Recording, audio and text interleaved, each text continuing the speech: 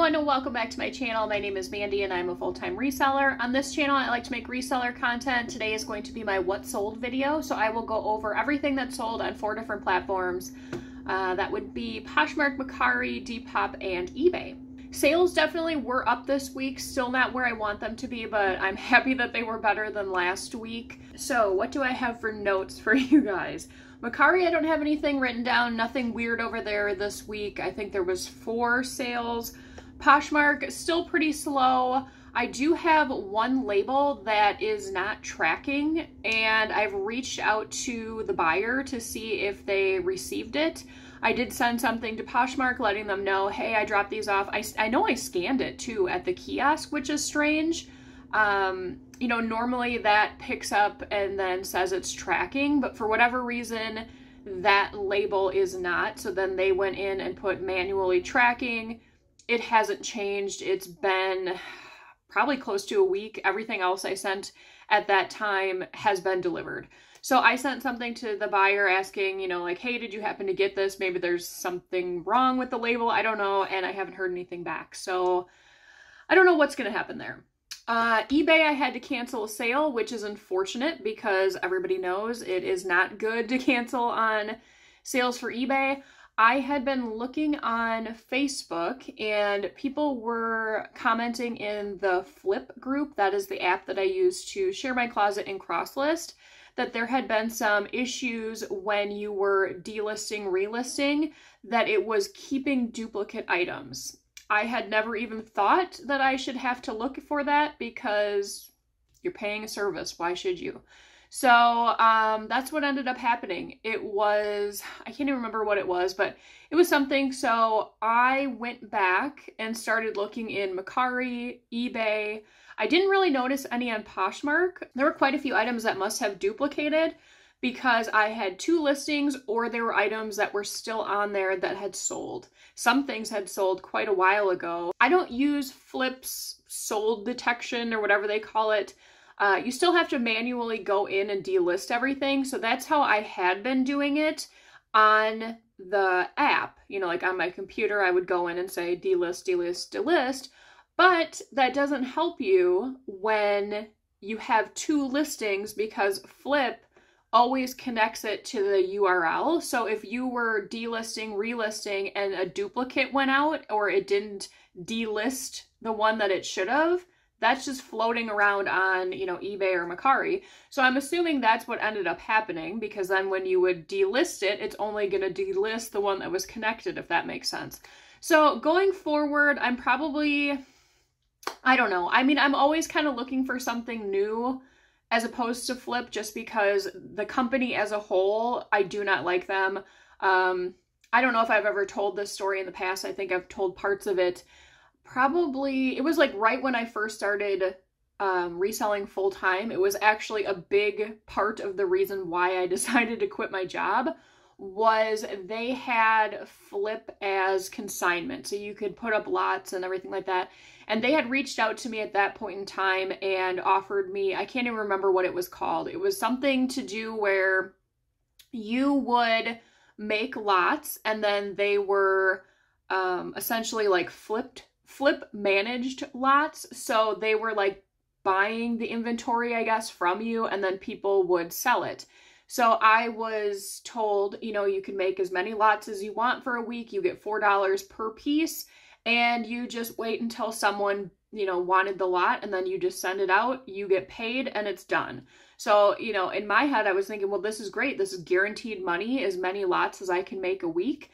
And that lasted for, I don't even know if it was like 3 weeks, maybe. I can guarantee you the reason why I didn't pan out is because they were having so many people do it and so many people were going to the bins and just picking up absolute garbage. Because I got some of those lots, over half of them were damaged, stained. It was just, I mean, that was the problem. So then it was told to everyone that it would be $3 a piece. You know, that's as much as they could give you. And then all of a sudden it was just gone. And if anyone is in that Facebook group anymore for the consignment piece, they have just completely abandoned it. They've told us for over a year, oh, we're working on this, we're working on that. Like, just do good business and let people know it's done. Like, that's what irritates me the most. So I am never saying good things about Flip ever, just because I don't think that it's a great company at all. So after all of that, what I guess I'm trying to say is I would be on the market for a different service. I mean, it would obviously take quite a while to move everything over. The only thing that I do like about Flip is it's cheap. The other ones seem fairly expensive to me, but if they are, you know, working like they should, but it's like, I feel like everyone that I see that uses Vendu or List Perfectly, List Primer, I think they reached out to me once before and I heard nothing but bad things, so I just never got back to them. I don't know if there's any other out there. One Shop, it's like everything I see, someone has complaints about all of them. So I don't know, you know, really which one to go with. I'm just going to stay with Flip for now, but now I know that I need to definitely be babysitting the app again and looking to make sure that, you know, there aren't duplicate listings. And then on Depop, once again, a whole bunch of offers sent to me and no one paid. So I thought I'm just going to do a little looking and see if I can figure out why they have that as an option. I went on a little bit of a rabbit hole on Reddit, and from what I can tell from what other people have asked Depop, because other people are obviously upset that that's something that, you know, people can do. You don't have to be 18 to have an account on Depop, I guess. So it is like a fail-safe, I guess, so that these kids that want to buy the items but their parents have to pay for it, they can put in an offer and then say like, hey mom, you know, will you pay this? And it's not going to be taken off a card right away. To me, it's like, really? Like, how many people are actually doing that as opposed to how much money you could make if that was a binding sale? So I don't know. I don't think it's going to change in the future. It's just, if I wasn't making multiple sales a week, I probably would just get off of Depop because that irritates me beyond belief. The amount of people that send the offers and don't pay for it. I do have a fairly large Thredup update that I just noticed last night. If you're someone that sells the Thredup, you might want to listen to this. So like I've said in many videos, my Thredup account, my oldest one, was still able to send in like Shein, Old Navy, Aerie, I don't know, I can't think of any, like Maurice's, the lower tier brands, and they were still listing them and I was still getting payouts. On my newer accounts, it would say, you know, these are ineligible brands. We will still list them. And this is the part that is wild. They say, we'll still list them for a second chance.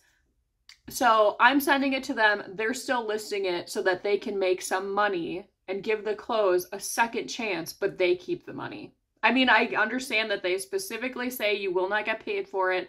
So that's how they legally get away with it. But really, that makes no sense to me. Anyway. So up until, I'm not sure when, because I just noticed it, I'll put some photos here or a little video or something, what they're doing now. They're actually showing you which brands and which items that they listed that are, you're not going to get a payout for. They are completely listed on their website. People can buy it and Thredup will make that money, but you will not. So they must have just deemed like all accounts no longer will be able to do that. And then they're also showing you the brands that they just did not accept at all. So they must have thought there was damage to it or, you know, whatever. That's new as well. So going forward, that really kind of puts, you know, a wrench in my system here with the Play-Dohs stuff, because in the past, you know, I would circle through Play-Dohs a couple times. If they didn't take it, throw it in the Thredup box, make some money. Now, that's not going to be able to work, you know, for a lot of those brands. So I have to figure out what I'm going to end up doing with that. I did not want to, you know, hold it all for a rummage sale and throw it in a 50-cent bin. I do not have the space. It just doesn't seem like, you know, the greatest idea to me. So what I'm thinking I'm going to do is maybe have like another bin or something that will just be like the Play-Dohs reject stuff that has the brands Play-Dohs will not take, and just see if I have like sizes and similar, you know, brands or styles or something, and then just do like big lots of stuff. Like, I don't even know. Like, I don't want to sell a Shein tank top on its own, but if I had, maybe 5 or 6 little crop tops that were all Shein, same size, not put a bunch of effort into it, probably just take one photo of it and throw it up on eBay for $12 or something. That would be a way to get some money back and not have to store a bunch of stuff. Probably wouldn't keep it up for too long, and I think some of that stuff maybe will just get donated to the kids' place in town. They are always looking for teen clothing. Yeah, I don't know. I might just try that out. If it's not going well and things are just sitting, then I'm not going to waste my time doing it, and I'll just donate it right away and maybe just be a little bit more mindful of what I am picking up for Play-Dohs and try and find better brands. I don't know. This just really kind of sucks because that was so easy to just throw it in a box, but as we know, as resellers, we are not in control of other companies and they can change their way of doing business at any moment. So then the last thing I do have written down, anyone that does do YouTube or, you do use an actual camera for taking video, can you please let me know in the comments below which camera you have? I have just been using my phone, which is fine, but then when I'm filming something, I can't look stuff up on my phone.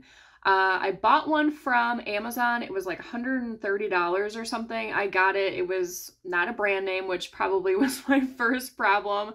The picture looked okay. It looked like it would probably do well for actual photos, but the sound was absolutely horrible. I know a lot of cameras you need to use microphones, which is fine, but I was not going to spend more money on something that I wasn't completely happy with. So if anyone can let me know if you are using an actual camera, please let me know. Okay, so let's finally get into the sales if you're still here. First on Poshmark is this Alberto Macali, I think maybe is how you pronounce it. I've had this for quite a while. It was a long ruffle flare skirt, kind of a mixed print. This ended up going for $22. This Johnny Was top I got on Depop probably 2 or 3 weeks ago, I think. I found this when I was looking for those keywords and I was just kind of, looking at different profiles, and I think they had this for sale for $9. Maybe it was a little bit more. After sale or after shipping and sales tax, I think it was like $18. So this was a pretty quick flip. I did get it home and there was a small hole in the front. I don't even know how returns work on Depop. I should probably figure that out since I do sell on there, but I didn't give them a bad rating. I just didn't even rate at all. I figured, I'll see if someone will still get it. You couldn't really tell unless someone pointed it out because it was so tiny, but I did note it, and this went for $51, which is great. This is the dress that I am trying to figure out where it is in the postal system. Yeah, I don't know what Poshmark's gonna do. Potentially, they might just pay them back and pay me out as a lost package, even though it technically wasn't accepted by the post office. I don't know. We'll see what happens. This American Eagle top I got at the bins not too long ago. I don't pick up a lot of American Eagle in tops, mainly only jeans. That seems to do the best for me. This had a couple different, things going for it. It was plaid. It was darker for fall. It had kind of interesting sleeves, and it was an extra large, which you don't always see. This ended up going for $15. This Wrangler, the Black Crows shirt, I got at Walmart. They were doing big clearances and just everything was $1 on these racks. I picked up, let's see, what did I pick up that day? The Black Crows, a couple different sizes in this, and then also the Counting Crows had a couple shirts that I picked up, and then some plus size Disney like Stitch t-shirts. They all obviously are all new with tags. This one went for $12, which isn't a lot, but I did only pay, $1 for it. And I think this has almost paid for everything I bought that day. My mindset was kind of thinking Christmas presents. We are going into Q4. They're new with tags. This is, a pretty well-known band. So hoping that the rest of them go. These were a pair of Victoria's Secret, part of their bridal collection. They say I do on them. They weren't extra small, but they were new with tags. I would not have gotten them if they weren't new with tags, and they did go for $17. Flying Tomato, this brand, I don't really pick up so much anymore. I feel like it had its moment probably like 4 years ago. This one had kind of a unique colorway and pattern, so I thought I'd give it a try. I got it at the bins for $15. This was actually a really cool sale. I'm not sure how you pronounce this. Demania, maybe? As soon as I saw these, I was pretty much willing to pay whatever was going to be on the price tag. They did have them at Goodwill for $19.99. I did have a $5 coupon to use, so I got them for around $15. There was a lot of attention on these on pretty much every platform I put them on, and I think they sold within a week for an offer of $70. Nightmare Before Christmas, this was another one that my mom had picked up, asked me to try and sell. It's like a tree that you can put ornaments on that come in the box, and this went for $16. This Old Navy dress, that was the other thing. On Poshmark, I did do offers to likers, 20% off my entire closet. And I forgot that I had this dress in here. I actually had this dress in my own personal closet because I was going to keep it. So I had to take it out and someone else is getting it. Next up is this polo Ralph Lauren hat. I just got this at the actual Goodwill bins when I went a couple weeks ago. A lot of interest on this on all platforms. This normally does fairly well when it does have that little pony and the guy on the front, and it did go for $15. Kona Soul, this was just the tankini top. It was new with tags, I think. Yes. You could also put straps on this. It kind of had a flowy, like mesh look to the bottom. This went for full asking price of $22. These Columbia pants I picked up at the bins not too long ago. I am pretty particular on what I do pick up from Columbia. Normally women's bottoms in bigger sizes do better. These were a size extra large, like a cargo. They were skinny, but they were like a jogger too. These ended up going for $24. This Bellambra, maybe is how you say this, a dress. It was linen. This came in that JTC liquidation box or whatever it was called. There was a small stain on it. This ended up going for $16. Now on to Macari. Judy Blue, these were a slim fit, ankle length, size 31. These ended up going for an offer of $22. Next up is Cabby, just a sleeveless blouse. This I picked up at the bins. I pick these up quite a bit. They would hardly weigh anything. They aren't quick movers. Sometimes they will move a little quickly, but they do end up going eventually, and this did go for $19. Next up is this vintage 1991 Barbie supermarket food stand. This was actually mine. I do have the conveyor belt thing too. I sold these separately. My parents were going through a bunch of stuff at their house and had me and my sister kind of sit down and be like, do you guys want this stuff or what are we doing? Because I can't be here anymore. So my sister had her kids look at it, some of the stuff she kept, and I am selling some of the other stuff that is worth something. This ended up going for $12. There was some pen marks on the back, so I felt that that was fair. Can, this is another brand that I'm kind of specific on which styles I pick up. They have to be something current. Some of the skinny jeans can still do okay, but I try and pick things that are light and distressing, flare, wide leg, boot cut, something like that. These were a size 30. They were in excellent condition, and they did go for $22.50. Next up are these Lululemon jogger pants. These I picked up at Goodwill not too long ago. I did pay $7.99. And they ended up going for an offer of $40. Tommy Bahama, I have been doing well with this brand in women's tops recently, which is kind of strange. Normally, I always did well with the women's dresses, but for whatever reason, tops seem to be moving. This one ended up going for an offer of $24. Picked this up at the bins. It was linen, so it was very lightweight. This is another style that I've been doing well with. I sold 2 tank tops similar to this, like that crochet, like loose knit Y2K look. This would be like a micro mini dress or a tunic type top. This ended up going for my full asking price of $23.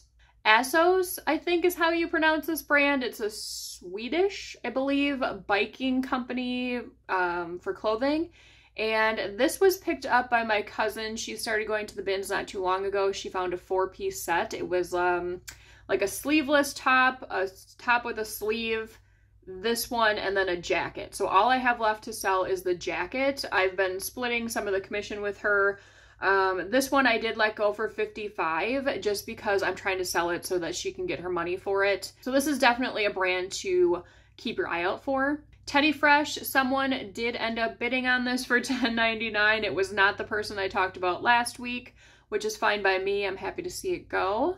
Intimately Free People, this was a large bodysuit, new with tags. I've had this for probably 2 years. It has been to Plato's multiple times. It has been on all of my platforms. I've marked it down. No one has bought it. I think I even put it in live shows. So I finally flipped it to auction for $7.99. Someone got a great deal. Old Navy cheetah print jumpsuit. I originally bought this for a live show because it was new with tags. This one ended up going for an offer of $18. Another Old Navy sale. These were a pair of brown linen blend pants. They were also new with tags in a medium tall. That is one of the best sizes for me for selling in like these linen pants, is medium tall. I don't know why that is, but I sell quite a few in that. This did end up going for an offer of $20. This J. Crew, normally I do fairly well with J. Crew. I have had this forever. Here it's kind of showing that it is a swimsuit cover-up. It could have been worn as a dress too. I've had this for so long, I decided it was time to switch it to auction. If no one was going to buy it, I'd send it into Thredup. So it did end up going for $8.99. This J. Jill dress I picked up just based on the style of it, the print, and it was a 3X. This I got at Savers, probably paid like $8 or so, and this ended up going for an offer of $27.75. These were the first one of those colored pencils that went. I did a haul on that. I can't remember when that was, maybe a month or so ago, maybe 2 months. Comp that I had showed was for $19.99 with free shipping. I think I missed that part when I was looking at when I priced this, and I thought that people had paid shipping. So I priced it a little high, thinking I'd get offers. It did end up going for an offer of $12 with $4.99 shipping. So it was pretty close to that $12.99 comp. I still do have 5 more of these, I think. So that one has paid for all of the colored pencils. So hopefully these keep moving. Fresh Produce is another brand that I have 100% sell-through rate in. I don't know if I've ever picked it up in anything other than a dress or a skirt. I don't think. This one was a size medium, just a nice pullover dress. This one ended up going for an offer of $25. Now on to Depop. I picked this shirt up at the vintage store in town. They have a table where you can get 1 for $5 or 2 for $8, I think.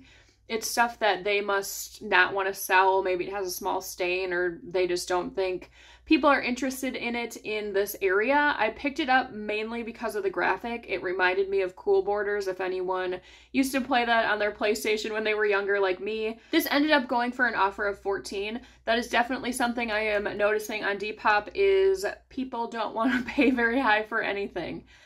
Which is fine. I mean, as long as I have a small enough cost of goods and their, selling fees are gone, even though there's still the transaction fee, I'm okay with it. Next up was this Japana crop top, like denim type thing. This was new with tags. That came in that JTC thing as well. It was a size large, and this one also went for an offer of $15. And then the last one to go this week was this thermal.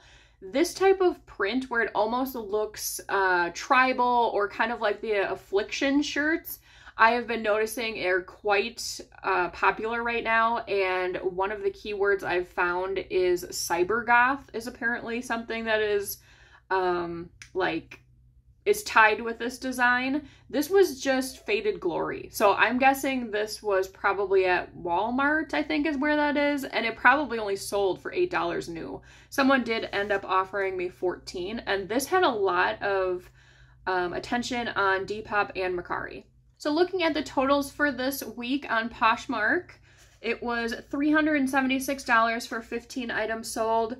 Mercari, $75.50 for 4 items sold. eBay, $350.93 for 12 items sold. Depop, $43 for 3 items sold. So that was a gross sales total of $845.43, and then after average cost of goods were taken out and the platform fees, that leaves me with $549.92 for 34 items sold. So going into next week, still obviously doing the same listing. Thrifting has been getting a little bit better. I did have a pretty good bins day yesterday. It was cooler in there. For whatever reason, it was only me, which was great because it's so chaotic when there's a bunch of people. I really took my time and, looked piece by piece. So I got quite a few good things there. The normal Goodwills are still pretty hit or miss. There's been quite a few times in the last week that I've just gone and there's been nothing. So I'm hoping maybe that changes here a little bit. I do have an unboxing video that will be coming up shortly. I got a Goodwill Blue box, I think maybe is what they're called, of hats. So hopefully that will be good. That is not the mystery company I was talking about on last video. I don't know that I'm going to do that company. We'll see. So I'm still not going to say the name, but stay tuned for that. I did miss last week's Friday video. I just ended up not having enough time.